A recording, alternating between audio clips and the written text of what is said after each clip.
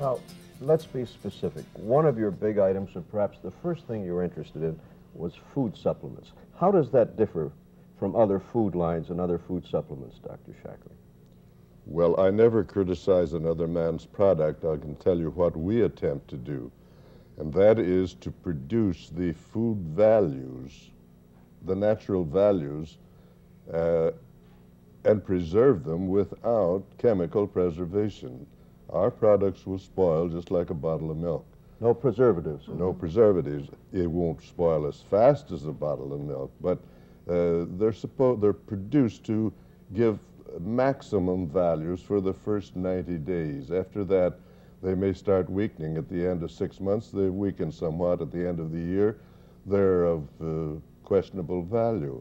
That's why we sell directly in the home, so that the distributor gets these products within a week, 10 days, or 2 weeks at most of the moment they're produced.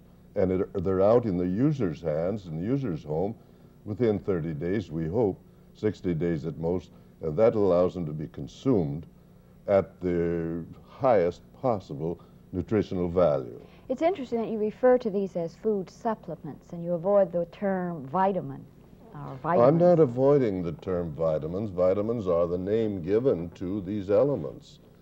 And I was in this work way back in the early teens, when we knew nothing about vitamins. In our first investigation of food values, we determined a certain vital acid that when fed to laboratory animals and to humans, they responded with more pep and vitality, and so we knew we had something vital.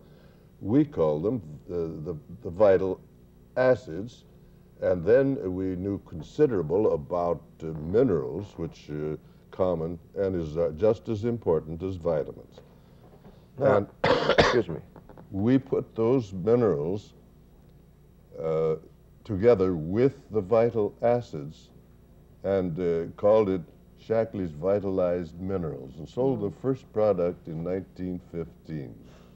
That's a long time ago for you folks.